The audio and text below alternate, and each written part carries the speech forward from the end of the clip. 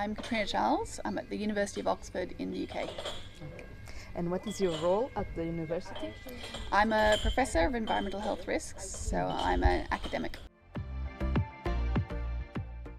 So I had a reasonably traditional journey that I did an undergraduate in engineering, a PhD in engineering, and then moved in Australia, moved to the UK and did a postdoc and then lectureship and then moved through up the chain to professor. But I am now a professor in geography, having been through environmental health and several other departments on my journey.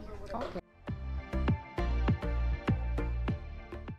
So I think I have two tips. One is to take all the advice you get with a grain of salt, because things are changing really quickly. I think there's a lot of advice you get on careers which comes from people who are my age and older, and the sector has changed. And I think the two big areas I see for that are around impact, that I think there's a lot more opportunities to do impact work now rather than to specialise first and then look at impact.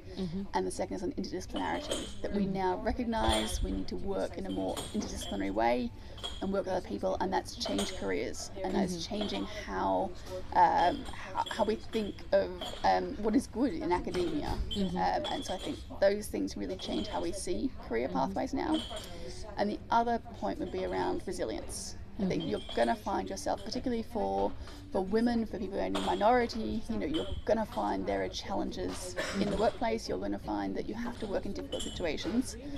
And equally in your work, if you're trying to have impact in the world, you're going to find there's resistance to that. You need to think about your resilience and really find a place where you can look after yourself and to build that resilience to work with difficult situations, so you can really help to challenge things and to make change. Yes.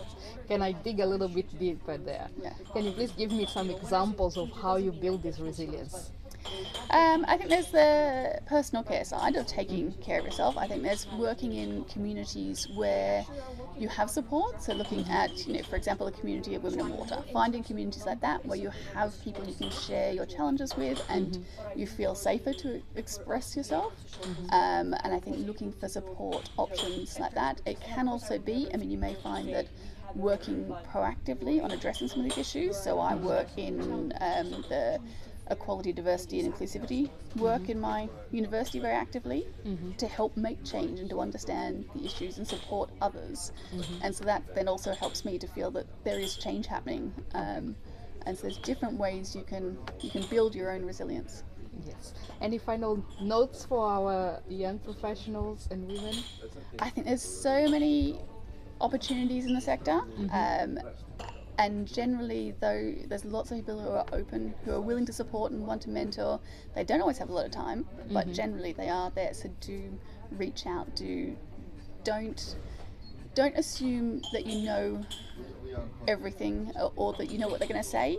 Ask someone that question and see what they say, even if it's just to build that relationship with them, because those connections in the sector are so important to supporting your work, supporting your development, and supporting your impact.